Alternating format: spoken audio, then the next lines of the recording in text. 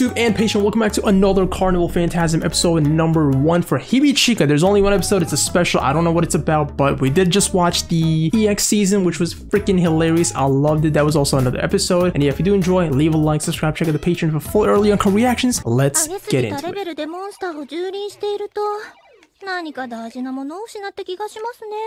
Oh my god, this is the same maid, right? The two maids that were gaming? Dang, look at their room. This looks very similar to mine, but I just cleaned mine like last night. So it's pretty clean now, thankfully. That's why all the figures are gone from here. Yo, what? Full speed. Where did she appear from? I am. Oh, hi. I like how they're like actually talking to us here. Is this how the animation is gonna be? Because it makes it funnier. Jump!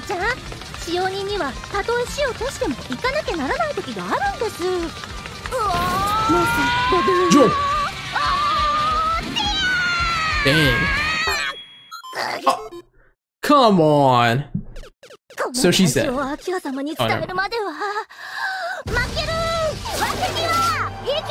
I cannot lose. The Enuma Elite. Hold on, what? I just saw Iskander and this girl holding his Gilgamesh's weapon. What is going on?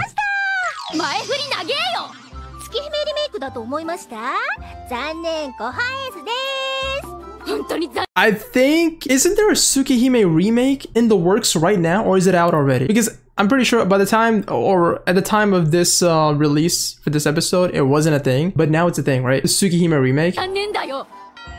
It really is a shame.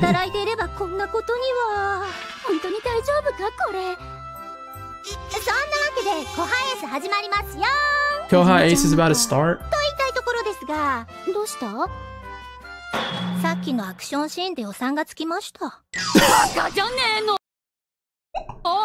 Yo! I can't be showing all that!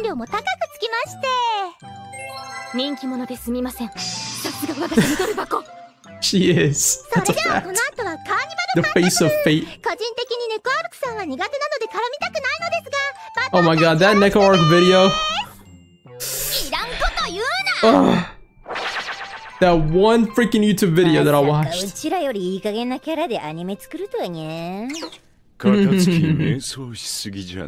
Time is messing around too much. Bro sounds like he's the shareholder.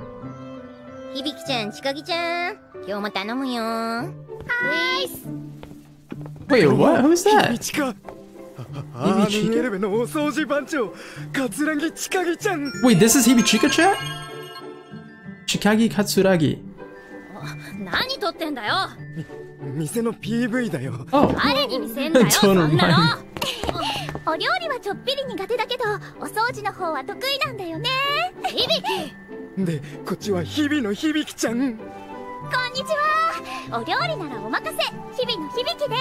Nice. Okay, September. Oh my god, this guy's a gooner. Lancer again! Oh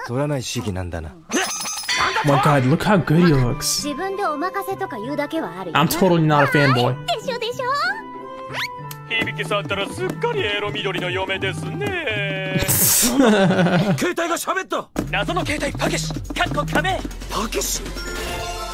Takeshi? There's a cell phone. Oh, okay. Ask your wife? She said! She's not my wife, you retard. There's no way. That phone just wanted to.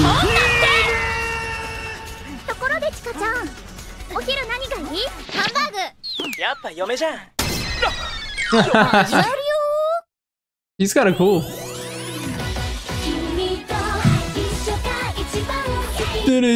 Man, I love this opening so much.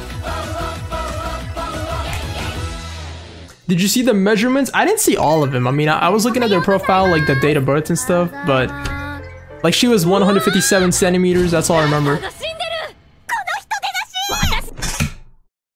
Bro, no.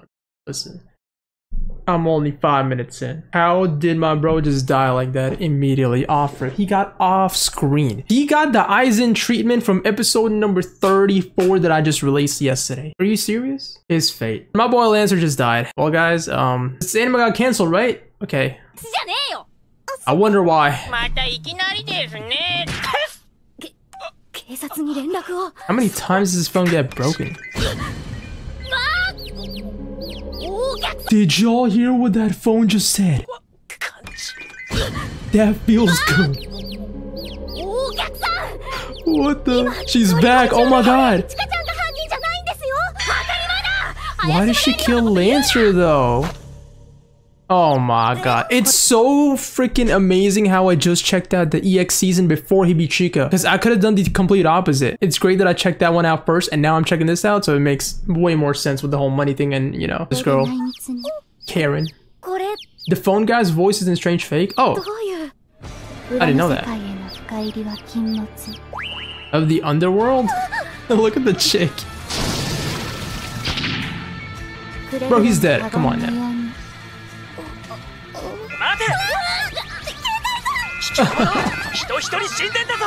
Somebody just died.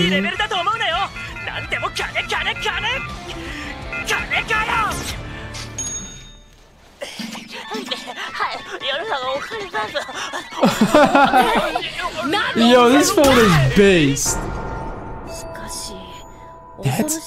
How rich was Kira, chat? I never knew Kira had all that.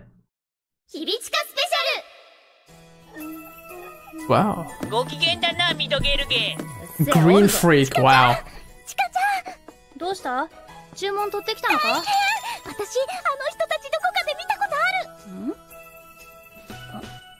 Ah, I do remember them. Oh my god, bring it back. Bring it back. Yes. No, they're not one hit.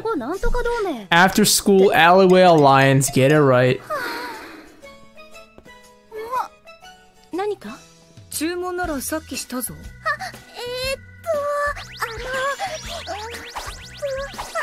Can I get a picture?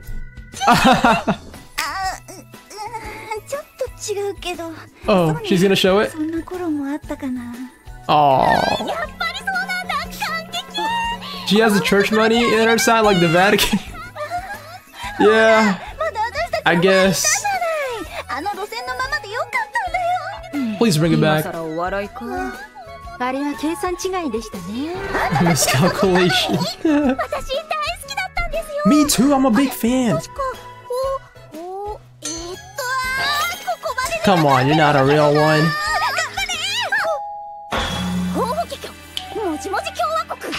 Or what the heck? She got the pose right.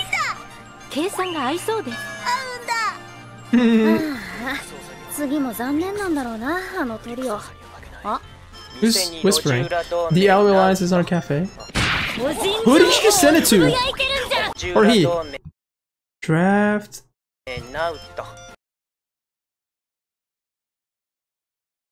Who? Okay, I don't know who he sent it to. HibiChika special. I don't know who these guys are, or girls. Bro. They've been at it for so long. This is insane. Yes! Finally!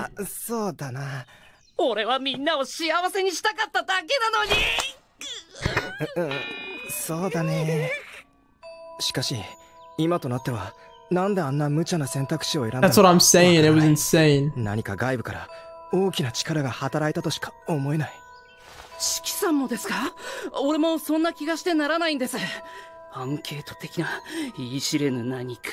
a pole?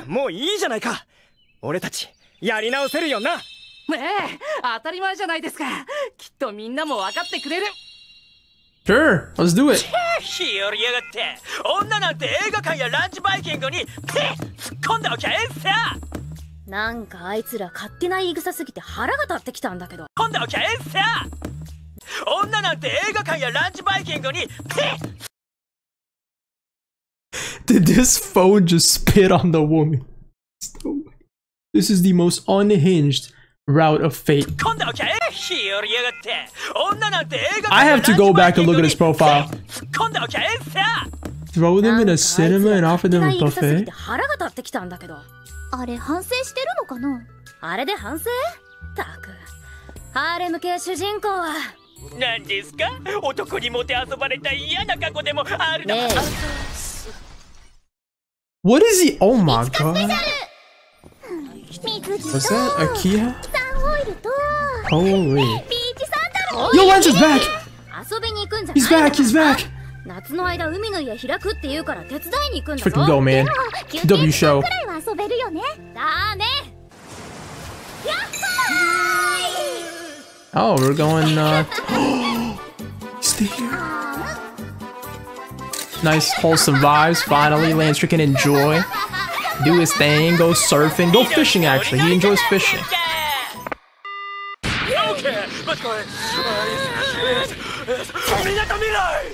What the? Dude, this font is insane. This.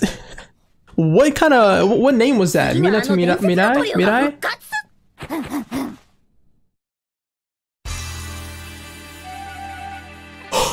We did it after like what? 8 episodes?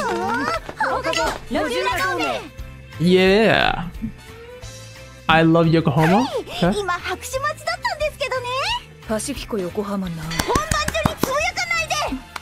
Oh my god, Chad, we're back. We're so back. According to my calculations. Hey! Is that it?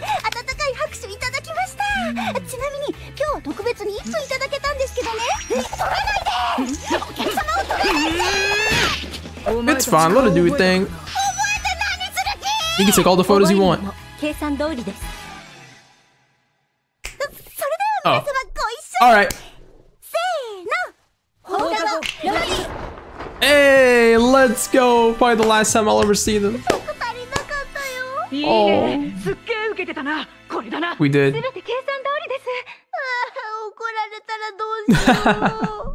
The end. No, no.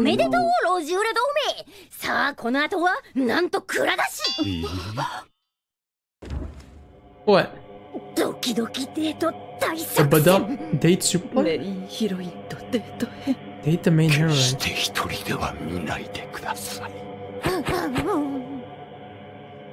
Hey?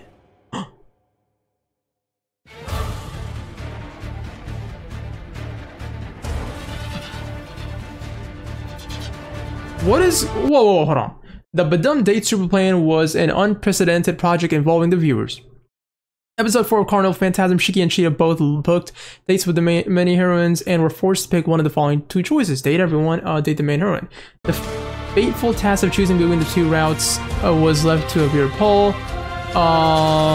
Conducted on the web. The Carnival Phantasm production staff animated both routes and awaited the fateful date. And total votes, date everyone, 12k. And then date the main heroine, only 5k, literally less than half. Based on this result, date everyone route was featured in the episode title, yes. However, this meant that the completed date the main heroine route would be stowed away and not featured in the series. Until... Oh my god, we're getting the true ending. Hold on. Wait, that is so wholesome of them to do that. Okay.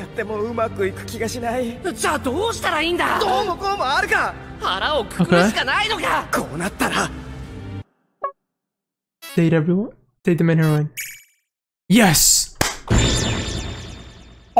Wait. Arc and Saber? Oh, he picked Arquid. I thought he was gonna pick Akiya. What happened? Oh, what if the fandom went even crazier after this? Did this anime get hate chat this episode? Aww.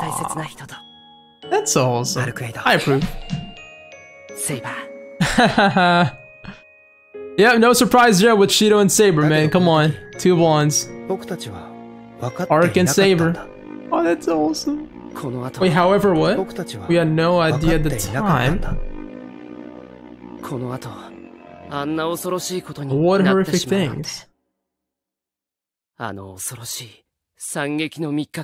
3 days? Day 1. Uh-oh. Y'all good?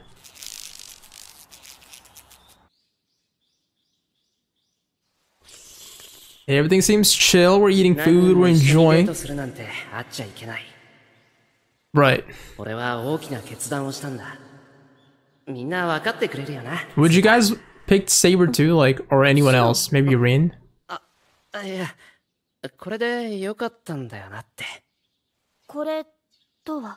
Maybe Sakura?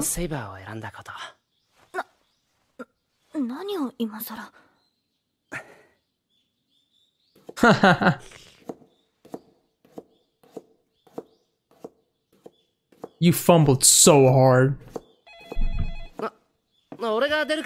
Oh my god, this... I know this plot. Seems familiar. She's in the kitchen.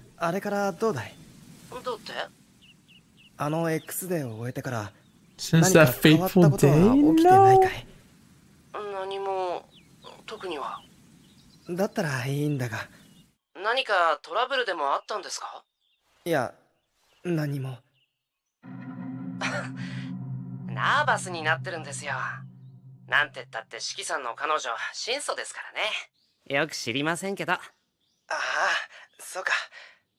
What's he worried about?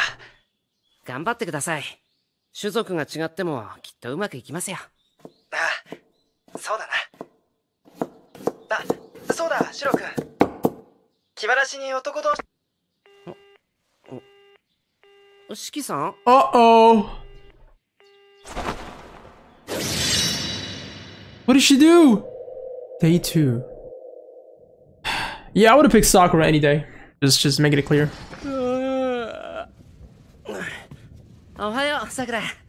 Ignored. Out of my way.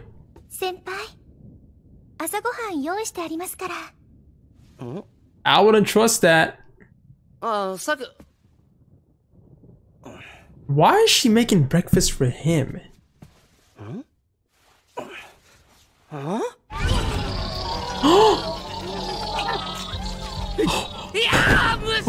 Oh my god!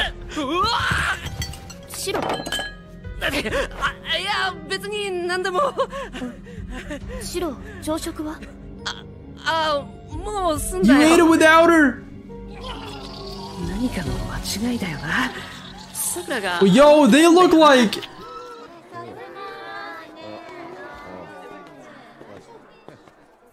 Oh my god. I see why they're censored.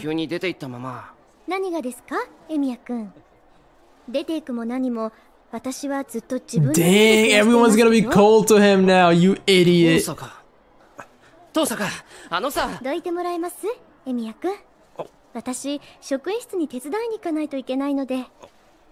So, the creators are basically telling us that dating everyone was the right decision because if you had picked date the favorite one, this is what would have happened, the miserable ending.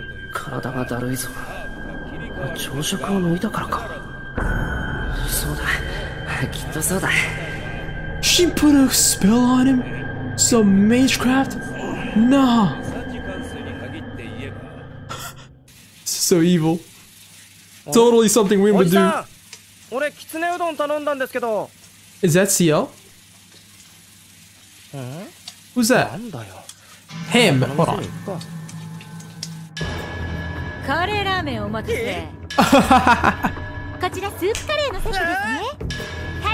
Oh my god.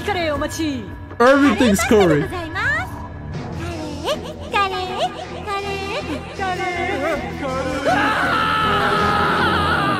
Damn.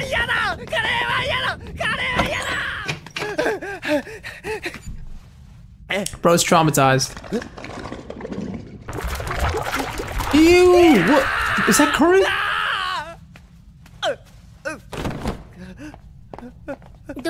話しました、四季さん。琥珀さん、カレーが。カレーなんてありませんよ。蛇口からカレーが出たんだよ。はあ、カレー王国の悪夢でも見ていたんですかね。そんなけったいな夢見るか。翡翠、聞いてくれ。四季様、すぐにお着替えを用意いたします。聞いてよ。Oh my god, imagine. What's that thing behind him? The scar. That's a huge scar. 何が起こってるんだ。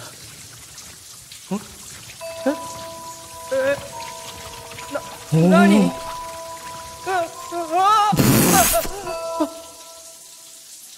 Wait, that's kinda lit though, like, I wouldn't mind. There she is! He's so bad. Should have picked her, man. He's got a fever? Damn. 朝は何ともなかったのに。なんでさ、なんでか。Why? なんでやねん。シロ。What? Oh, did you see what it said? Playboy. Go bald. Oh my god, that's the worst thing. That's my biggest fear. Become a brownie. I'll erase your footage. What you mean by that, Rin? Are you talking about that DVD? Die. Show me more. Wait, I kind of want to read everything. Fall into misfortune. Go bald. Stupid, stupid, stupid. Become a brownie. Idiot. You idiot. I'll erase your footage. Dang. That's cruel, Rin. Can't be doing all that. I mean, pretty base though. That was only day 2? Day 3 is death, 100%. This might be worse than what Lancer went through. A double date. ごまたかけていたんだ。ごまた？あ、いや、6、7。6 or 7 timing? シロ、あなたもなのですか？ Yeah. みんなを幸せにしたかったんだ。Dang, Saber's mad. 幸せあるわけないでしょう。まあ細かいことはどうでもいいけど、二人とも覚悟ができてるんでしょうね。For what? 申し訳ありませんでした。煮るなり焼くなり好きにしてくれ。I mean, it ain't their fault, man. I understand. They said it's my fault. You know, there are hearts in the right place to make everyone happy. アキラ、先輩、みんななんでさ。The whole gang's here. そうやって罪を認めてくれさえすればよかったんです。悔い改めてくださいね。別にこっちだっていつまでも怒ってないわよ。Oh, really? We saw the spell, Rain. まあこれ以上兄さんを責める気はありませんけど。Oh, 申し訳ありません、四季様。悪ふざけが過ぎちゃいましたね。先輩、よかったですね。みんな。へえ、妹たちはそれでいいの？反省すればいいなんて人間ってわかんないわね。Humans are so hard to セイバーはそ understand. れでいいの？ As long as he cooks food for me. その通りです、シロ。やり直しましょう、すべてを。ダメすぎる主人公から輝かしいマリン Pathetic protagonist. Dang. ありがとう、みんな。 Redo everything. シロ君。Shiki-kun. Oh, Shika-san. 俺たちの青春は始まったばかりだ。 Let's go. What a beautiful ending. 青春ね。本当かにゃ。 Gimme. After day? What even is that? What's an after ただい day? ま。 Okay, day 4. あれ？ He got kicked out. いただきます。 Dude, that really looks like a... Like a you know what. Ooh! Just literally date each other at this point, man. 悲しい事件でしたね。バカじゃねえの。まあでもフェイトはともかく月姫の皆さんはいつもあんな感じですよね。Really? どんだけ日常がギスギスしてんだよ。いやー、それにしてもカーファンにヒビチカと楽しいアニメの一つでしたね。 That was very enjoyable, I agree. ごハイエース以外は楽しかったわね。何を言ってるんですか。元祖片付きキャラとしてこれからも頑張りませんと。 The first High Moon characters, yeah. 10年も前のゲームだしね。キノコがもっと早くリメイクしてればこんなことには。はいはい、キノコのせい。そんなわけで、おはようさんいかがでした？ライダーさん。ライダーとか出てたか？なんです。この形容詞。 Man, they should really do this with like big anime, you know? Like it's just such a beautiful reunion. アニメ化でしたよ。もっとちゃんとしたアニメで見たかったよね。セイバーさんの食費が制作費を圧迫しなければもう少しやれたんですが。Saber's food costs? まさかセイバーさんにこんなに経費を取られるなら赤セイバーさんの方にオファーを出すべきでしたね。バンジーに任せておくがよい。 Oh yeah, I would have loved seeing her, 何気 man. に赤セイバーさんをよそ様に先駆けてアニメ化しちゃう寸法ですよ。国民的暴君デビュー。まだまだ青も頑張りますよ。 Blue and 出 red. てましたよね。己騎士聖治。ああ、そうそう、エンディングのお時間ですよ。走りましょう。 No, なんで please. ご存知ありませんか？エンディングで走るアニメは良作というジンクスが。Oh yeah, that's true. Look at that new ending. No, that was such a beautiful ending. Okay, this is the true Carnival Phantasm ending. This is it. We have now officially gone through all of it. Man, did I enjoy that. That was one of the best finales I've ever seen in my life. And if you also did enjoy, make sure you leave a thumbs up on this video. Comment down below anything. Check out the Patreon for full early uncut reactions. We got a ton of anime over there as well as other videos and just fun content. So yeah, peace.